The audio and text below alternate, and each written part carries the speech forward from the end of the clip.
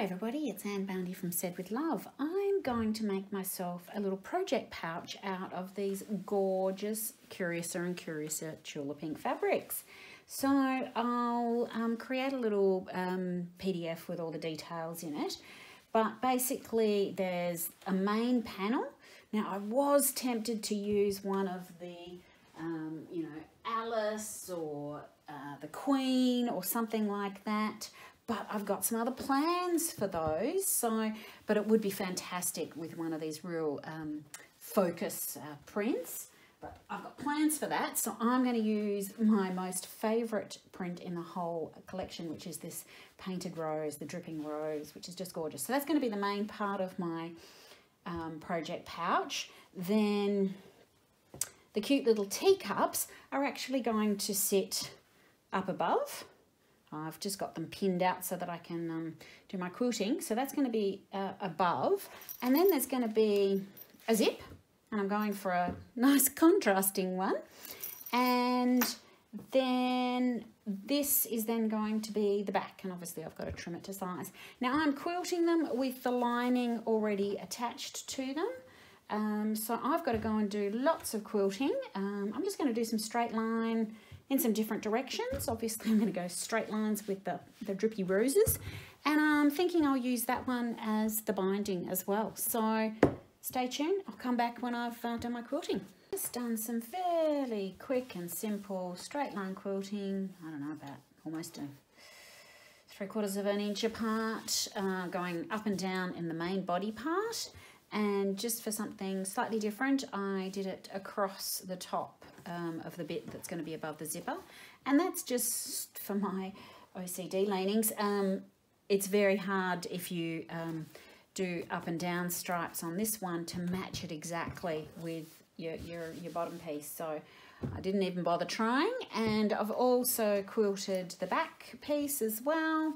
And now I'm going to trim these to size so that I can start putting it together. Just trimmed the main part, the little top section, and I've just popped my zip in just to sort of see how it's all coming together, and I'm really happy with this. I tried to centre that teacup as much as possible, and that rose is sort of centred without being too fussy, but that's cool. So I'm going to work on putting these pieces together, putting the zip in between these two before I trim my back section, just to make sure that I'm leaving enough space. So time to go and attach a zip. Now, I think you might have noticed that this is actually a bianni zip, and it's 30 inches long or something, and it's got 2 zipper pulls. So I'm actually going to only pretty much use half of it with one zipper pull and leave the other zipper pull on the other end for another project.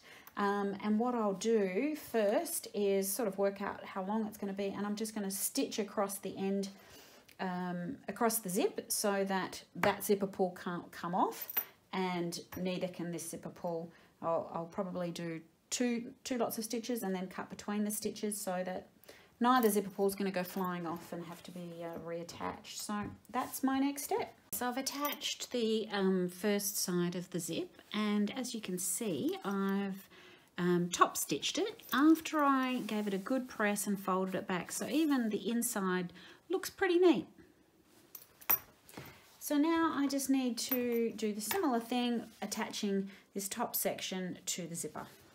Okay, so here I have the finished top part of my project bag. Now I'll just trim off these extra bits of the zipper, both ends, but what I'll do then is measure up the back, just to the right size, give that a trim, and then I can attach the binding. So that's my next step.